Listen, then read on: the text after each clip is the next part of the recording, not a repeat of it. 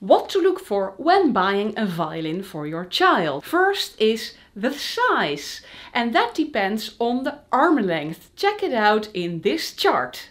Then it's really important that a violin is made out of the right materials. Good spruce and maple tone wood and ebony pegs and fingerboard.